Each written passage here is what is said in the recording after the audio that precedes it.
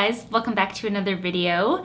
Today I am finally doing my updated hair care routine. I have been meaning to do this video for so long. The very first video that I ever uploaded to YouTube was my 5 steps to healthy hair care routine, and although I think that that information is still very relevant, I still use it every single day, I just feel like the quality of my videos and my filming style has really changed over the years. So I just wanted to give you an updated version, and I wanted to give you a video that I really felt proud about. So yeah, I'm just going to try and give you as much information today on how I care for my hair, and I hope you enjoy the video.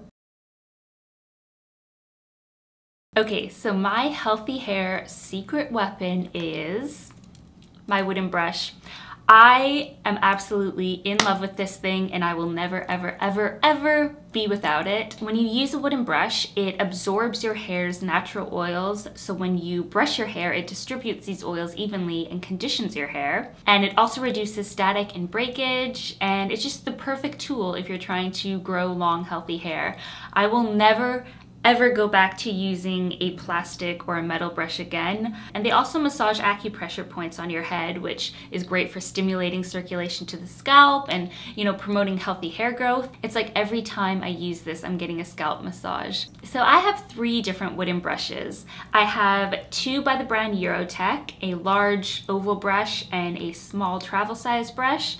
And these are the highest quality brushes I've ever come across. They're made in Germany, they're made of maple wood, and I bought them at Whole Foods around 4 years ago, and unfortunately, I cannot find these brushes anywhere. I've searched everywhere. I've looked at Whole Foods, I've looked online, and I just can't seem to find these brushes anywhere, and that makes me really sad because I want to recommend a brush that you guys can actually buy. So I'm gonna keep my eye out for these, and hopefully I can find a place where you can get them. And recently I bought this wooden brush, and it's by the brand Tech. It's made in Italy, and I really have been loving this. I love the size, I love the shape. It's just a really great brush. So yeah, you can look for this brand, TEK, Tech. I find that there's really big quality differences with wooden brushes. I have been using a wooden brush for years and years, and I used to buy this one from my local health food store. It's one that you can find at a lot of different places, but every few months it would just completely break. Like this part would just rip out. And keep in mind, I have a lot of hair, but I still felt like it wasn't a well-made brush. So I went through around 6 of those brushes before I found my Eurotech brushes. And I've had my Eurotech brush for around 4 years. It's still going strong. It looks completely brand new to me, and all the bristles are still attached. So yeah, try and look for a company that actually specializes in making wooden brushes. I find that the Europeans make the best wooden brushes. Oiling your hair is one of the best ways that you can condition your hair. It keeps your hair hydrated, it keeps it soft, it keeps it shiny, and there are so many oils that you can use for your hair. Some of my personal favorites are argan oil, coconut oil of course, jojoba oil is really good if you have thin hair because it's really light, avocado oil. I mean, there's so many different oils. You can really use anything you want. You just want to make sure that it's unrefined, cold pressed preferably, and organic. And I also like to add in some essential oils or some neem oil. Rosemary essential oil is really, really good for stimulating circulation to the scalp. It makes your hair so soft, and it just really promotes healthy hair growth. And same with neem. Neem is amazing for growing strong, healthy hair.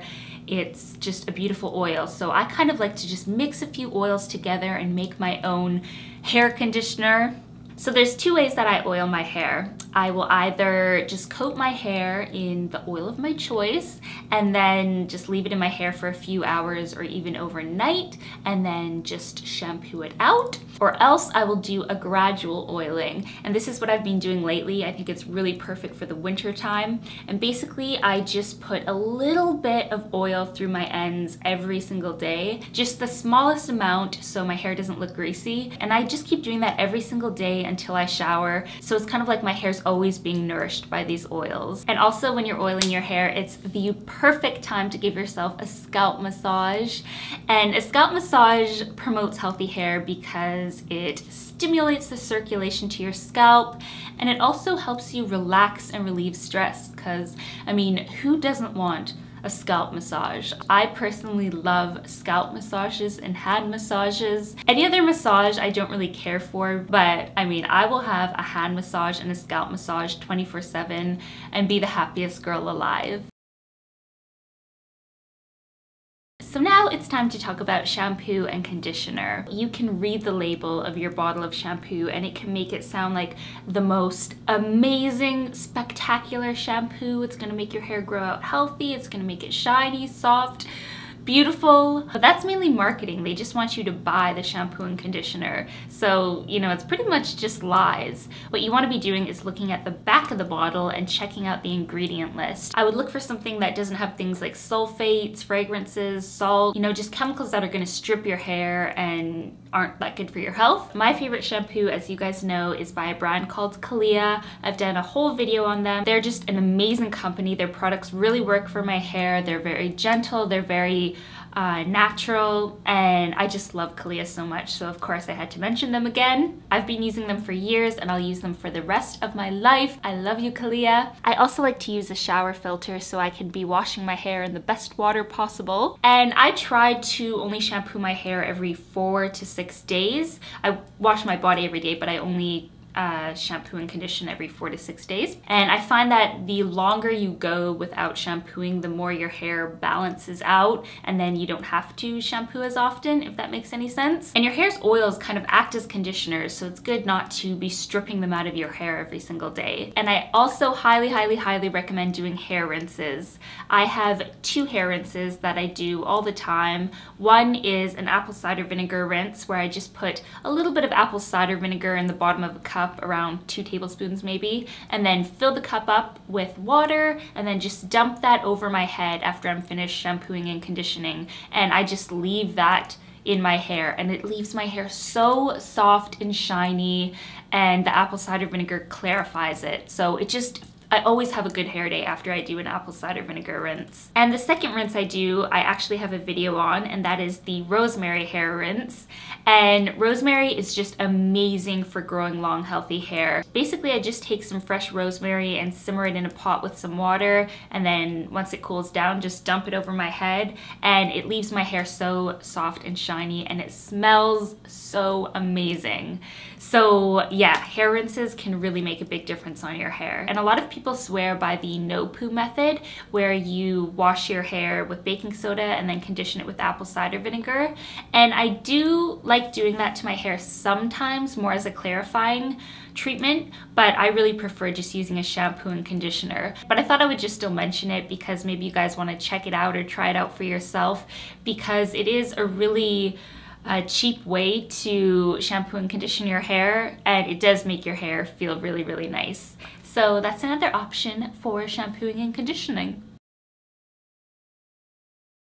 Now, my next tip is probably the hardest tip for a lot of people, but that is just cut down on the amount of heat you're using in your hair. And you don't have to do this forever. You can just try and limit your use. If you use a straightener every day, maybe just try and straighten it only once a week. You just really want to give your hair a break and allow it to become healthy again. And I've talked about this before, but I used to straighten my hair every single day for high school, and it just damaged my hair so much. My hair looked horrible without styling. I would straighten my hair would become more damaged, so then I would have to straighten it even more to make it look healthy again. It would become even more damaged, and it was just this vicious cycle for me. So one day I just cut that cycle, and I was like, I'm just not gonna use heat on my hair anymore. I'm gonna let my hair grow out and be natural. And that's what I did. And now I'm really, really happy with my natural hair. I don't need to style it anymore. I just let it air dry. I don't use any styling tools. I don't use any styling products. So just do a little challenge with yourself and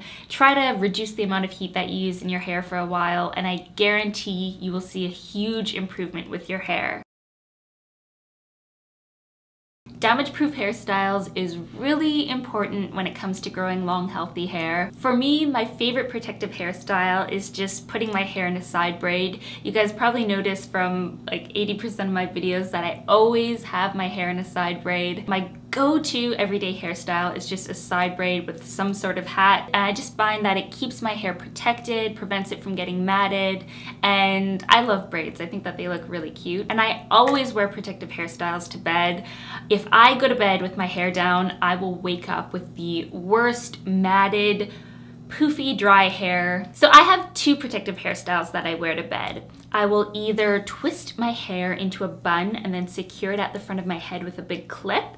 And I love doing this because the next morning I just wake up with the perfect waves in my hair. So it's kind of like a heatless way to style your hair. Or else I will sleep with my hair in a braid and then secure it with a scrunchie. And I like to use a scrunchie because sometimes an elastic will break your hair, but a scrunchie is soft and gentle and it won't cause any breakage.